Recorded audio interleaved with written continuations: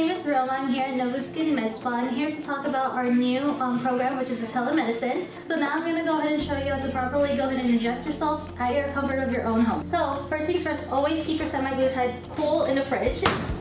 Your vial will look like this. And you'll be sent this vial and also syringes that are like this. Always have gloves on. So let me go ahead and get the gloves.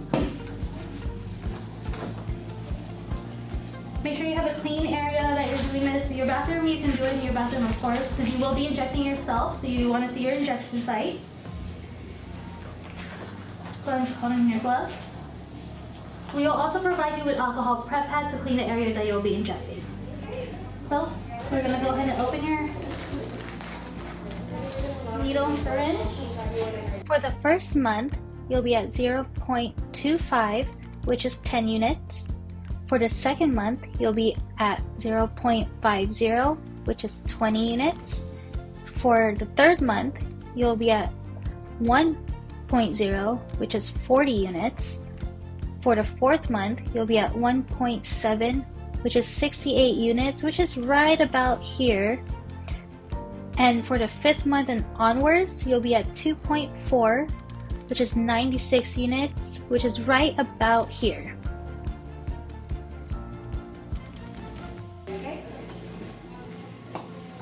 Right here. The best way to not get air bubbles is pull the syringe and pull it back up.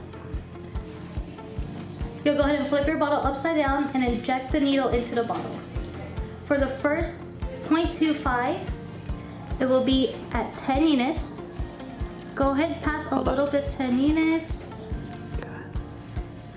Once you're past a little bit 10 units, squeeze a little bit out so there will be no air bubbles. Go ahead and take your bottle out.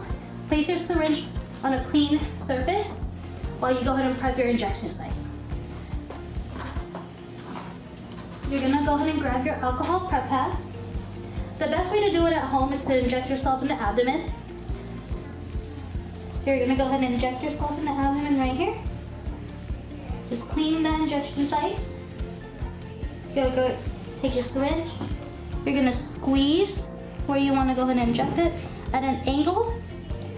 Go ahead and inject yourself. That's it. Just rub the area so you can go ahead and distribute the medication. Go ahead and cap your needle, go ahead and put it in a plastic baggie, and you can go to any pharmacy so you can go ahead and get it to dispose the needle properly.